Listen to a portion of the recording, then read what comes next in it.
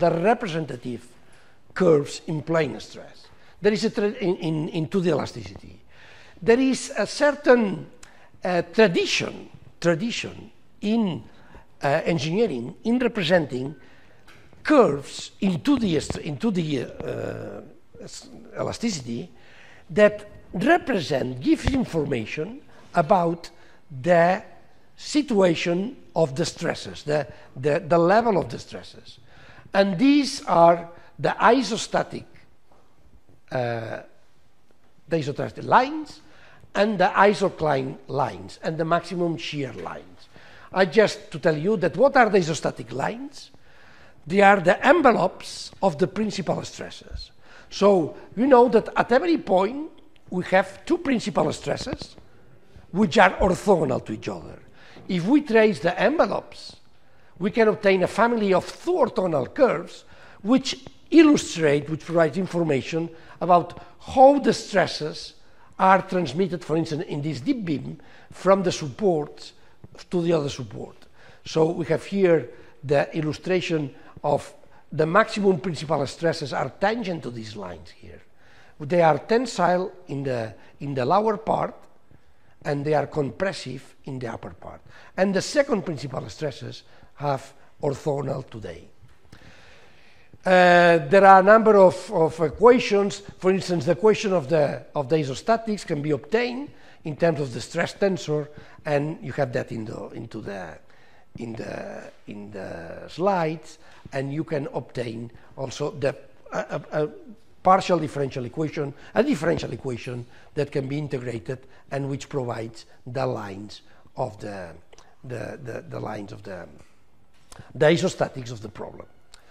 Isoclines are different. Are lines in which the stress is no longer tangent to the lines. Along these lines, the stress are parallel to each other. Okay? This is used in the issue of photoelasticity.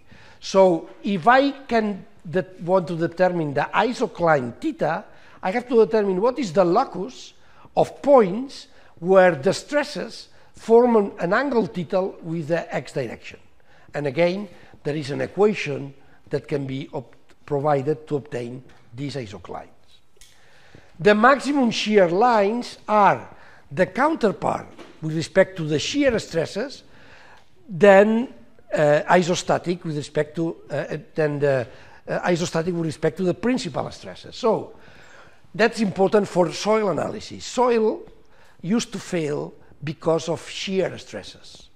So it's very important to determine where are the maximum shear stresses.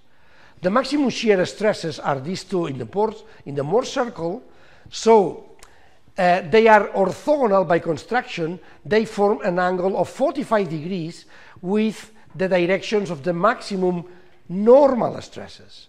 So they are a family, the shear lines are a family of lines which are enveloping, which are tangent to the maximum and minimum shear stress, which are a family of orthogonal lines, orthogonal with respect to each other, which in turn form an angle of 45 degrees with respect to the isostatics. Okay? So you have just a look on these issues to get this information. That's no longer important as it was in the past, so I just have a look, ask you to have a look on them.